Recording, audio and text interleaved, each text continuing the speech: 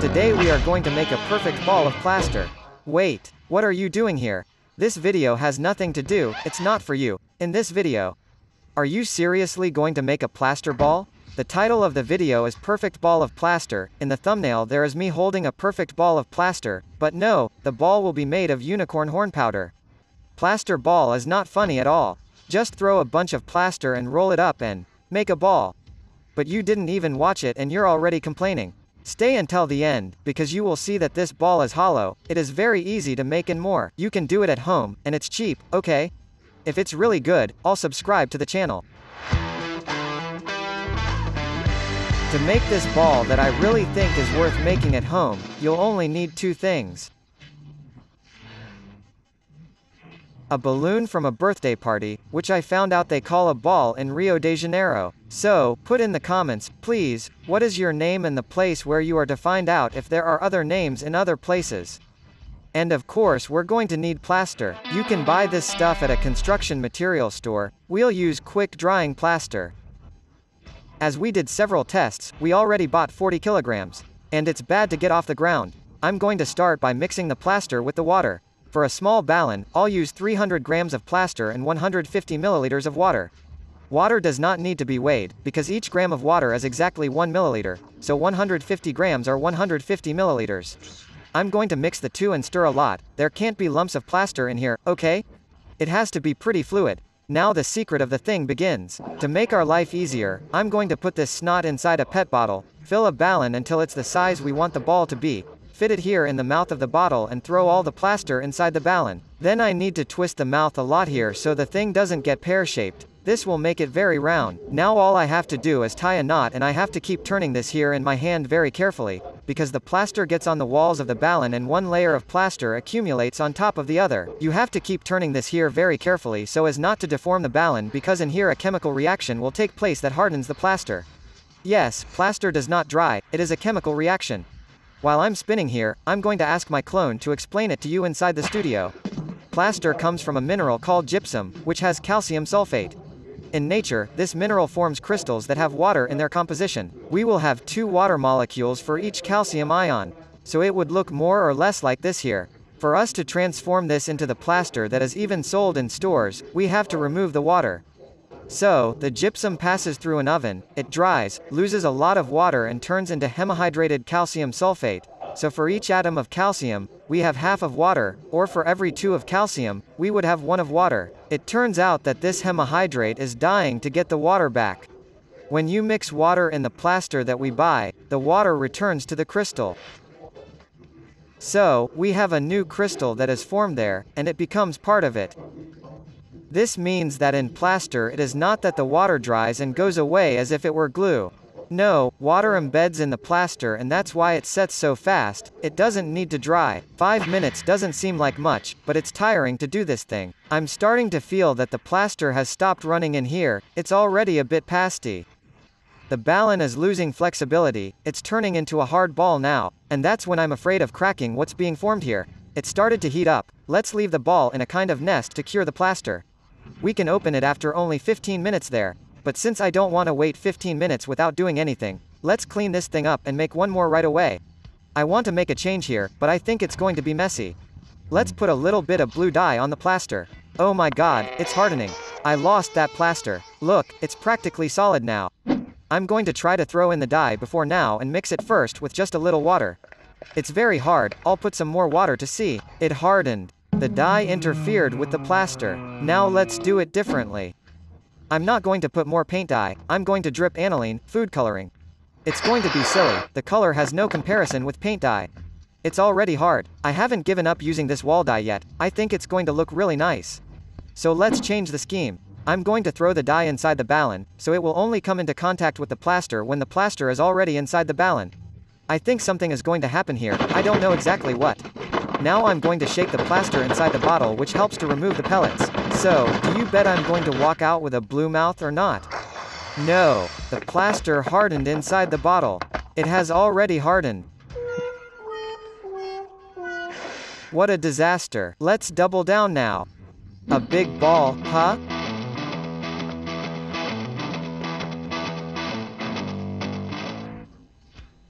We tried to find balloons that were as round as possible, but they are not very easy to find.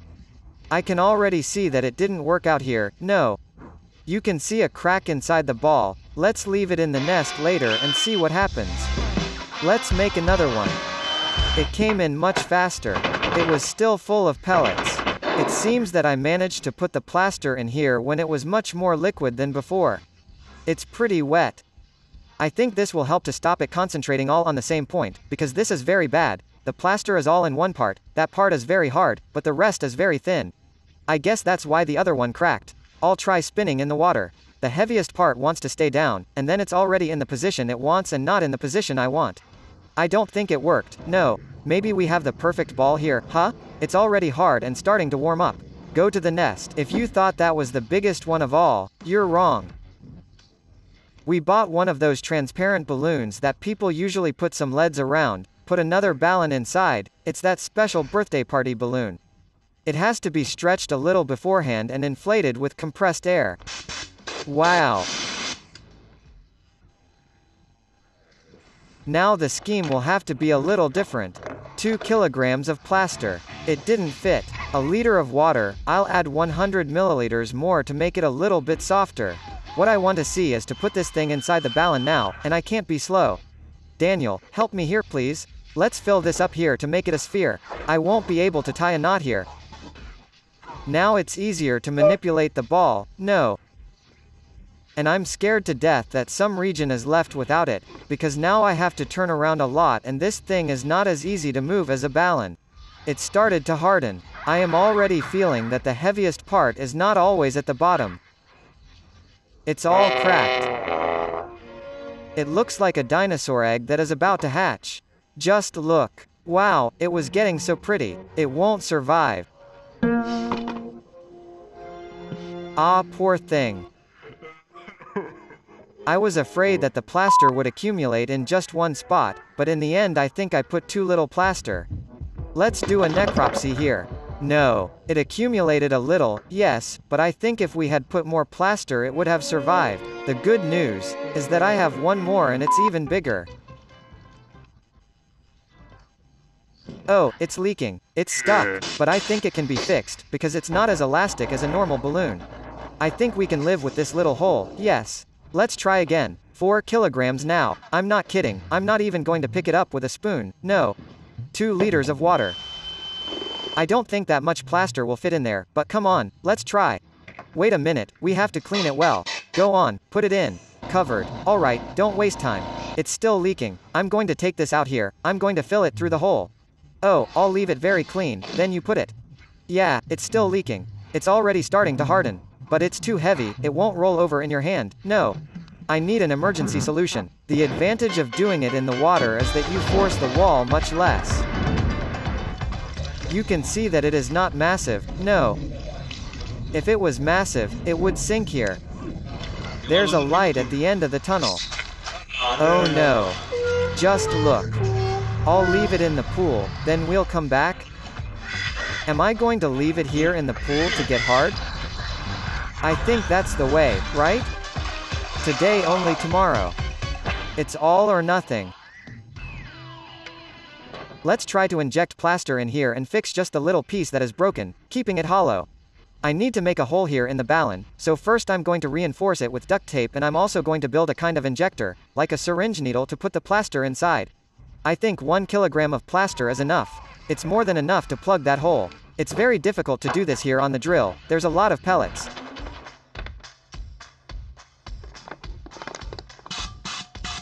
Look how nice it is. The plaster, going into place. It's getting smaller, it's deflating a little bit. Let's fill it up, let's fill it back up. There's a lot leaking here, look. Let's wash it at least to remove that cast around it.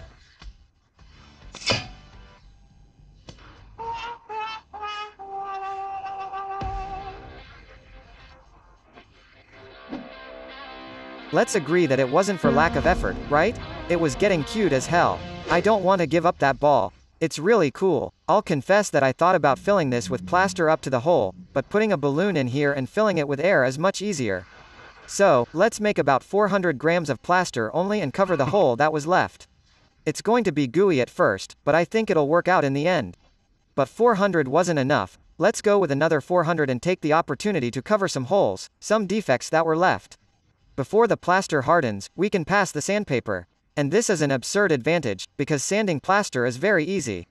I'm doing several tests with sandpaper of different grains, rougher sandpaper, less rough, and I see that it can be sanded with a very fine sandpaper that already gives the finish. This is sensational. Oh, what a beautiful thing. We fixed the ball. It's pretty round. While the giant dries up, let's take a look at the balance I left yesterday for today. This one was the first one. I didn't have much practice yet. Cool. It comes out smooth, smooth. Look at this, and the rest is pretty much perfect. This one could already be the perfect ball of plaster. That was the one with blue food coloring, which is the traditional dye in Manuel do Mundo. But I'm sure there will be a lot of people who will do it at home. Tag us on Instagram if you do. This is the one I'm most curious about, with dye inside. I'm afraid the dye hasn't dried. There, ink dye. Too bad the ball didn't harden properly. Look, there are 2 cracks. One here and one here, but it's too beautiful. This is the one I was betting on the most, which I thought was the most spherical of all, and it's pretty big too. At that time, I had enough practice making the balls. After a while, the plaster becomes quite resistant. But this here, if we leave it the way it is, the humidity will start to damage the plaster. It will start to fall apart on its own. It doesn't look good. So, we need to pass a sealer up here. We did 2 tests here, with the sealer and the white glue. This one was a mixture of 1 part glue to 4 parts water. It's a very diluted glue, but at the same time, it's a very good quality white glue, that wood glue. And the glue turned out really shiny. I'm going to apply some black paint over it to see what it will look like.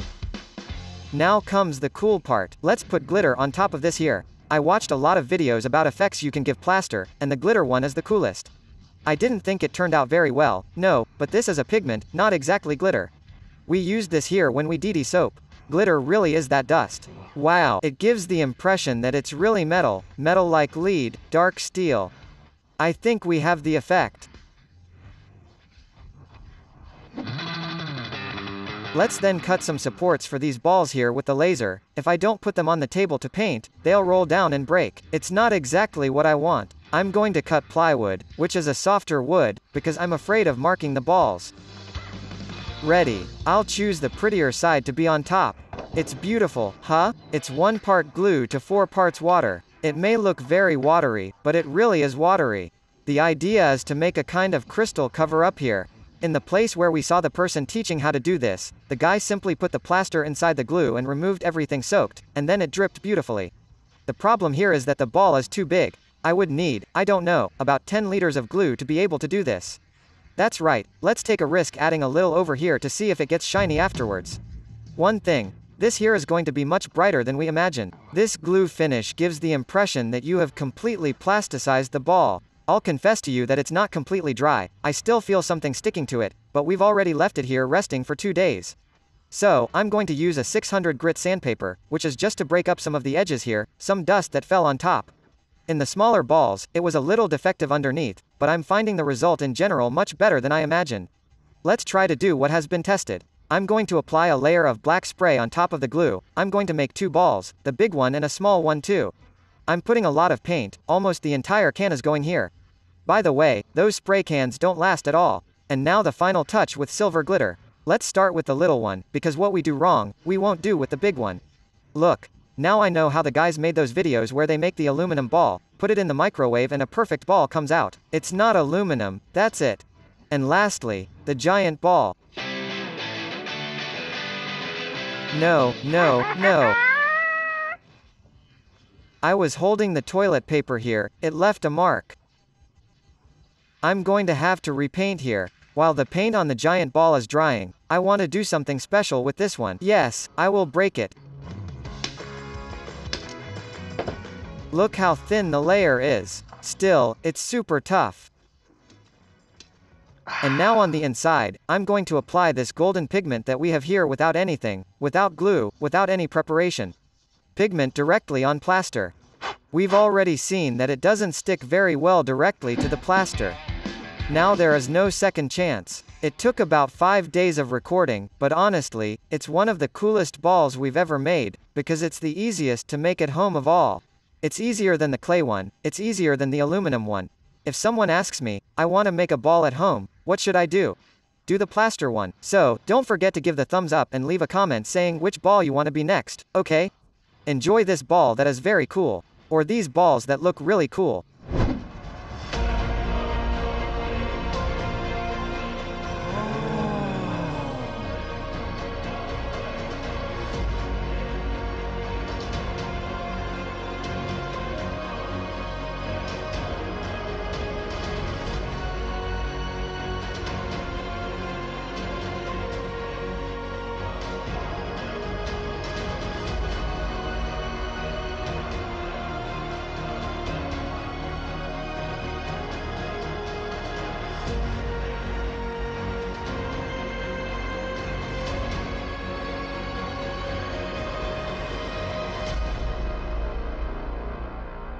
I don't know about you, but I want to do something with this ball here.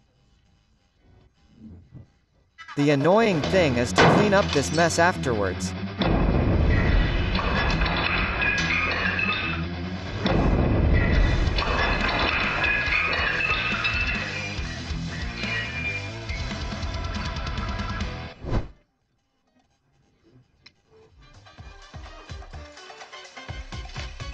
If you liked working with plaster, we once taught you how to make a piggy bank, which also uses a balun, but the method is different. The balun goes inside the piggy. It's really cool. It's a very old video.